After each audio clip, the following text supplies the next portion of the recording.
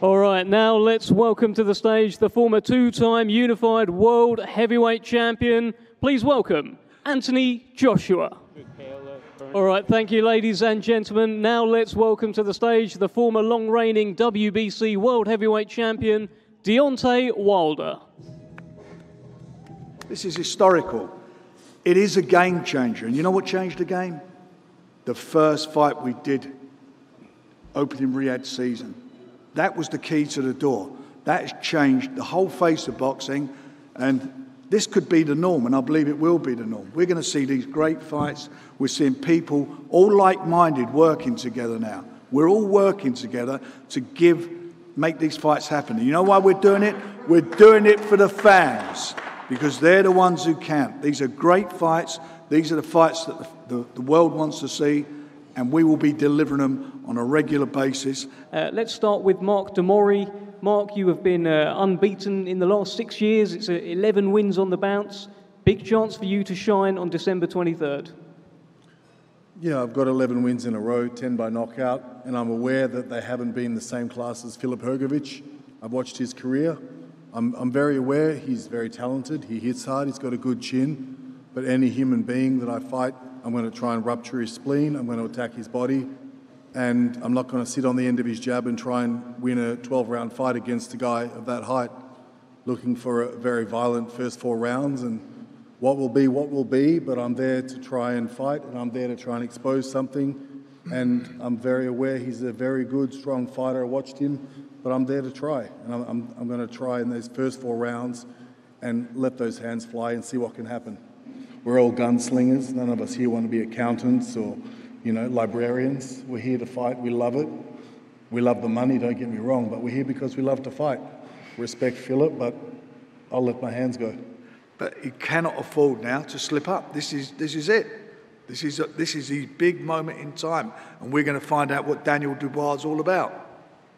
Thank you, Frank. Well, let's bring in Jarrell Big Baby Miller. Thank you, Daniel Dubois, for being the dummy to sign the contract, because I'm going to beat your ass. Listen, man, proof is in the pudding. When I talk that, but I back it up every time. So whether it's kickboxing or boxing, I'm going in there and I'm going to rip his head off. There's a saying we have in New York. I mean, if you don't like vulgarness, cover your ear. We smell bitch in him. And once the bitch is in you, it ain't going nowhere. He quit against Joy Joyce. He got beat up and knocked out by a jab by Usyk, and those are small guys. I mean, Joy Joyce is big, but he ain't big baby big. So I'm telling you something, when you find a mean guy like me that's throwing 80 punches around, got a good chin, don't quit, come forward, I'm kicking and I'm sending him to early retirement, plain and simple. Okay, well, let's your mama, too. Let's actually bring in Daniel Dubois here. Daniel, you've just heard a lot of comments there. He says he's going to kick your ass. He's talked about doing all sorts of things to you on December 23rd. How does that sound? Excited for it, this is it. Big time boxing, baby. I want to chop that tree down, and that's what I'm planning to do. Jarrell, what do you think of Daniel Dubois?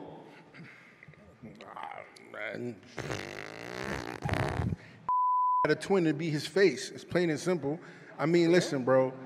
Like I said before, we could talk the talk and walk the walk. I talk and I back it up.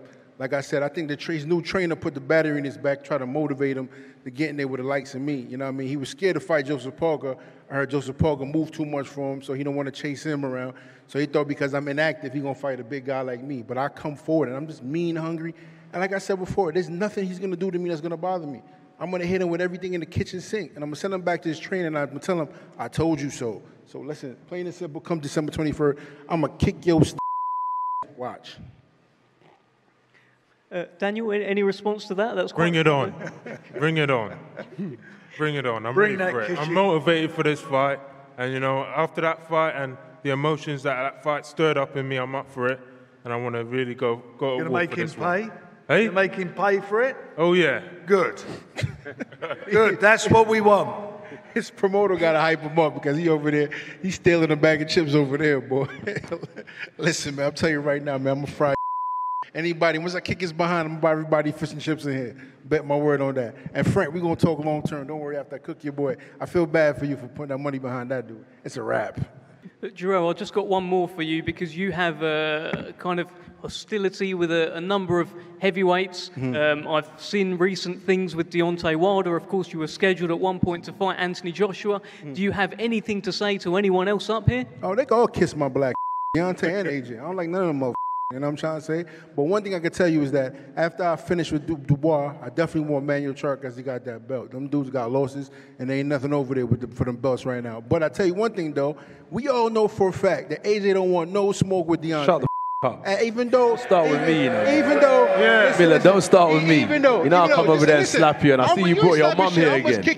I see you brought your mum here again because you need a rent paid. Boy, shut up. You're not built like that. But like I was saying, we all know that no smoke with Deontay. As much as I don't like Deontay, I know Deontay will put them in the grave. So I'll make it easy for you. Either you can fight Deontay and go to the grave, or fight me and go to the hospital. Either way, you can get your whooped. So pick your poison.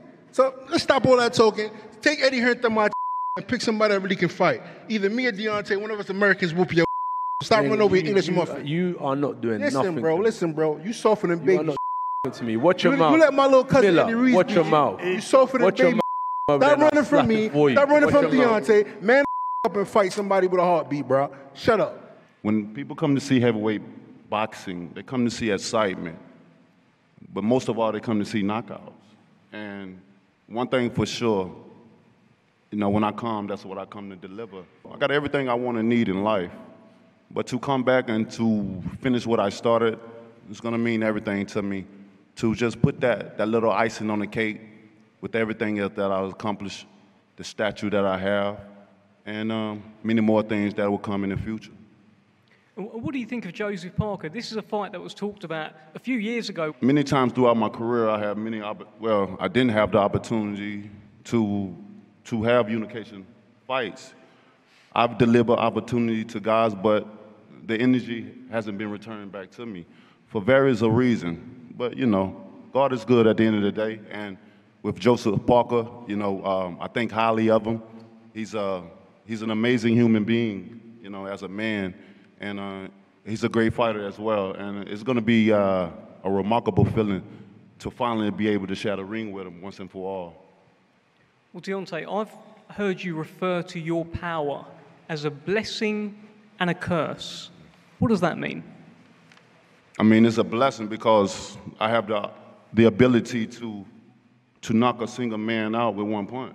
You know, this is something that's been with me all my life, not something that's just been developed. And the curse has been that I'm able to do that. It allow people to shy away from me, to become fearful of what may happen, you know, when they fight against me. And sometimes that can be harmful to the business of boxing, because as fans, they just want to see the best fight the best, no matter what, win, lose, or draw. And that's what it should be about. One final thing, Deontay, look, a fight that you have been linked to for so many years. I understand Joseph Parker is your next fight, but I can't ignore that I have yourself there and I have Anthony Joshua here, a fight that has been linked for so long. Do you have anything to say to him here at this press conference table? You know, it's good to be in the same room with him, to see him face to face, you know. It's been a long time coming. I wish you nothing but the best, bro. And hopefully soon we can get it on in the ring and get the people what they want, once and for all. But I wish you nothing but the best, even if it doesn't happen. But I believe it's going to happen. I believe it will. It's about that time. But even if it don't, I wish you nothing but the best, nothing less.